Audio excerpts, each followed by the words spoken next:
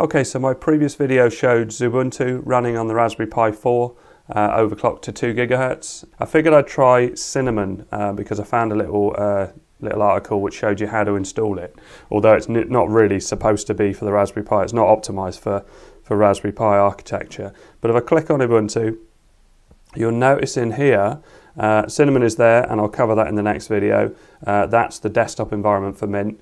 But XFCE, so if I click on that and log in,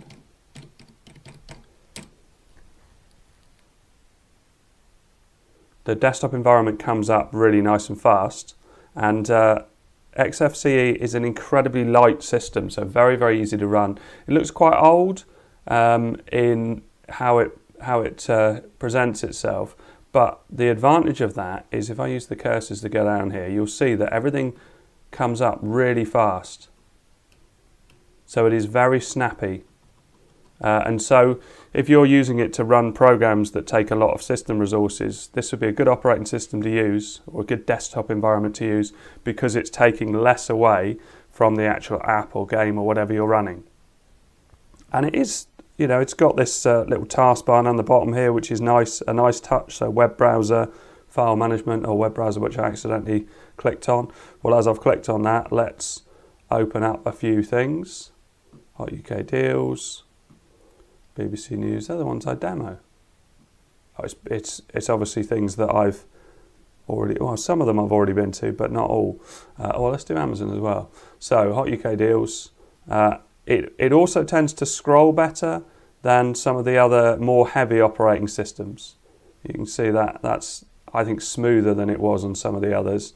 BBC News. And then, oh, did I not click on Amazon? Oh, I see, that comes up with a search for Amazon. Okay.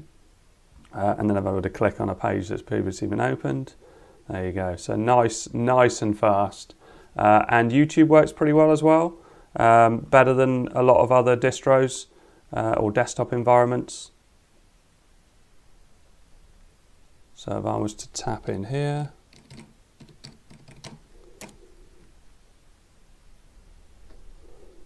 and go in,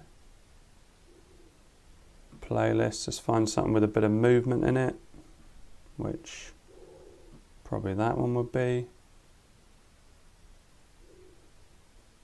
And you can see it's not struggling on the advert as much as Xubuntu was. Oh, skip ads. So this is running at 720, I think. Yeah, 720/60. And it's definitely better than some other versions. I mean, it's still not perfect for YouTube, but it's definitely better than other versions. So, or let's go full screen just to show it. I've got a Microsoft t-shirt on there. That's going to offend some people. I'm going to get some dislikes for that. Please don't dislike this video for that. So let's exit that and close that down. I normally go through the apps that are pre-installed, but in the case of this is going to be a bit strange because it's Ubuntu, and then I installed Xubuntu, but also because I installed the Cinnamon desktop, it added some extra apps. So don't take it as this is everything that comes, but then everything will be free anyway, so you can find it and install it on it. So you can see loads of settings options, accessories, education, games. Obviously I've got more games in there because of this sort of double install, graphics, internet, multimedia, office, and system. So yeah, as an operating system, I could see why you would use this, because certainly on older or lower spec hardware, it runs nice and fast. And I like the fact that you've got this taskbar down there. In some ways, I didn't like the way that everything was hidden away on Xubuntu, but I can see that some people definitely would like it because they'd already see this as being a bit cluttered. But I kind of like it.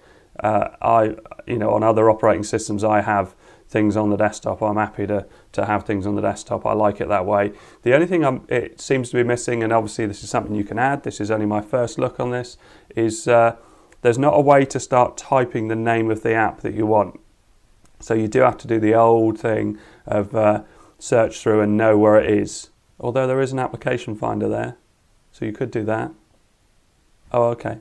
So if I type in Office, yeah, it would be nice to get that onto the desktop, but I don't know how. Accessories, I'm going to assume right click, but no, right click does something else. But there, obviously, there is an application finder. I would probably add that. It's here, isn't it? Is it there? It's there. Okay, so ignore all of that. It's actually there. Yeah, so if you want to launch an app, then just start typing, and then you can click on the app. Oh, that's fine. So there you go. It's already better than I thought it was. If I start opening some apps, I could have probably double clicked there. Let's do another one. And let's go for accessibility. Oh, let's double tap that and see if that, yeah, that works. So then how do I use the other desktops? So open up a web browser. Oh, there you go. So I've got one desktop, two desktops. Yeah, really nice, really fast, really snappy. I will cover Cinnamon in the next video, but don't get your hopes up too much because it runs terribly. It looks amazing, but it runs terribly, and it's just not it's not ready for the Raspberry Pi. I don't think it's been optimized for that. I think it's designed for a different environment. But I just thought it was interesting to see what it looked like, because a lot of people were going on about Mint and saying how good it is, and it does look like a really nice operating system. So anyway, that's XFCE. Thanks very much for watching. Please like and subscribe.